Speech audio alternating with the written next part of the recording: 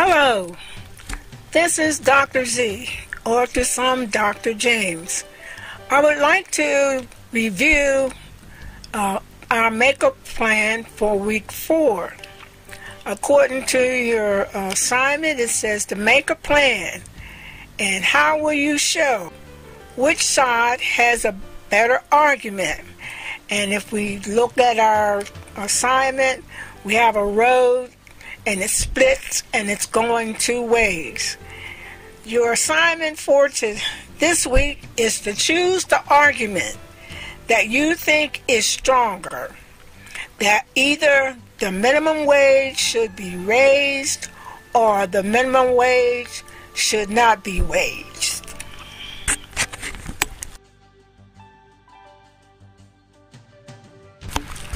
Hello, we're on page 2. One of the things I want to review with you is that you should always know what type of grade you're going to get. You can determine the grade yourself.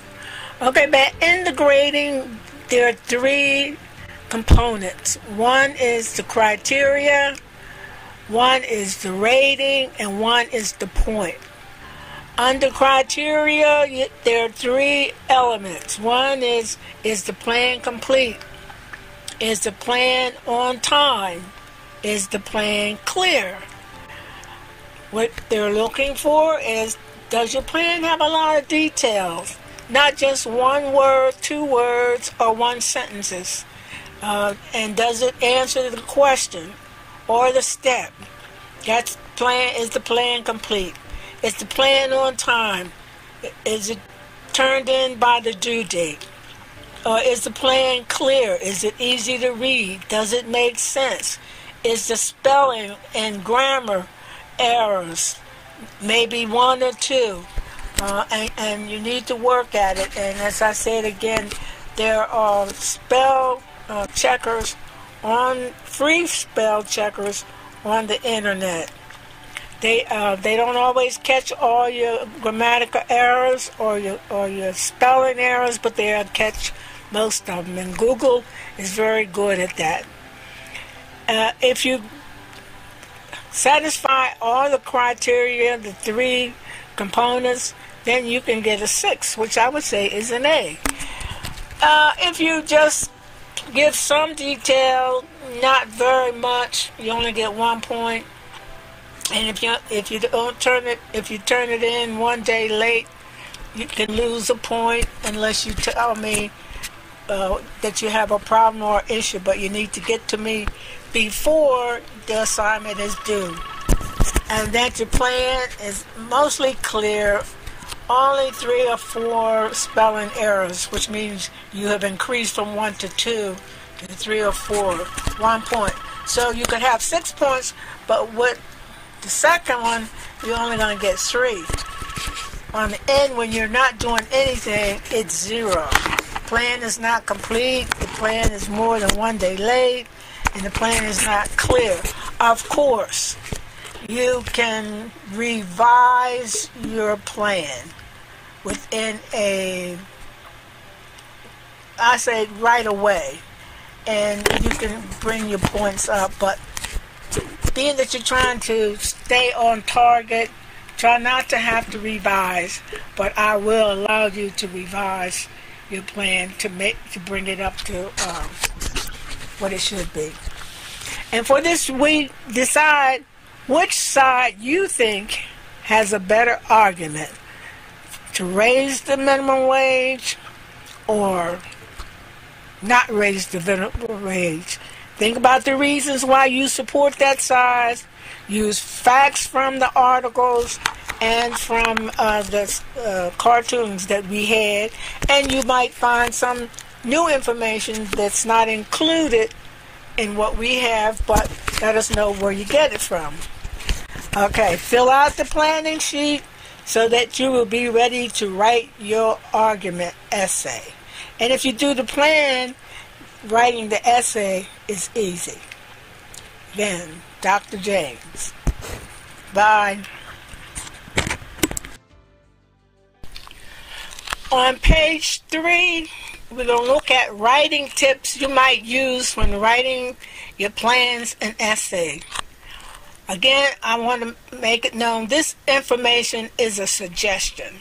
It's not a requirement. It will help you to begin to write an academic paper or any paper.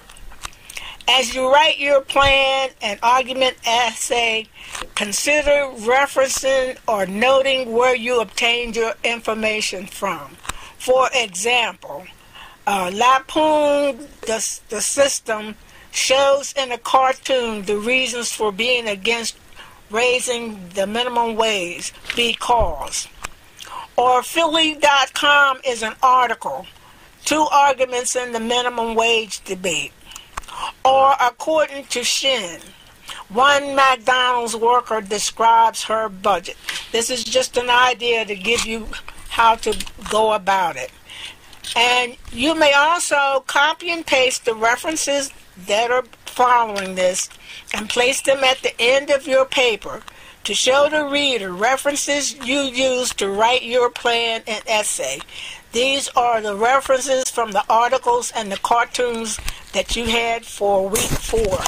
And you may put them at the end of both of your papers, the one for the essay if you use any references from this list, or the one for the essay. That will show that you are learning how to reference your work.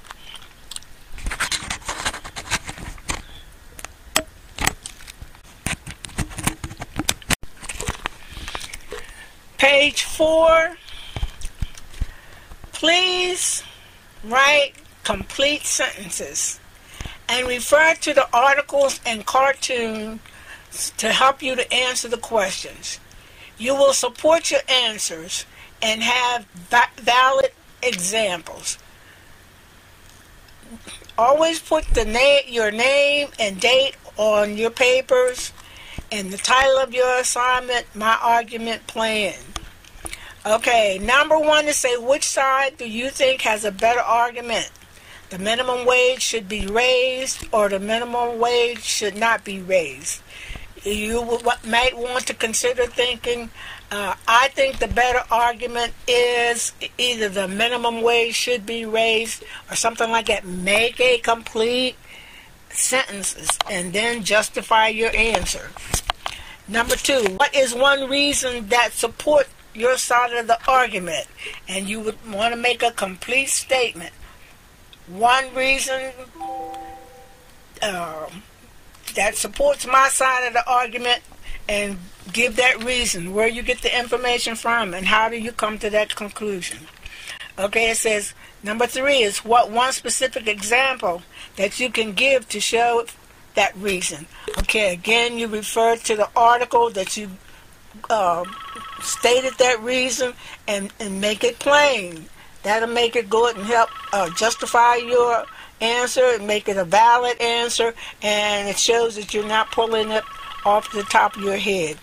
Okay, the next question, number 4, what is the second reason that supports your side of the argument? Again, you say the second reason that I have that supports my side of the argument. Make it a complete sentences, and so we're not grasping to find out what are you talking about. You making us know what we're talking about. Whenever you do a paper, make it so that no one can ask questions because you have answered most of the logical questions that a person can answer. And then it says, what is one specific example that you could give to show that reason? All right, I've told you that. Okay, and you want to end it. You just don't want to blunt and then kind of summarize it. Even though this is a plan, summarize it. And then if you want to, if you used some of the references that we had we have 2 articles and 2 cartoons. If you use them, feel free to use a cut and paste of the references. And you can cut and paste them just like you see them. And this will begin you on the way for really writing.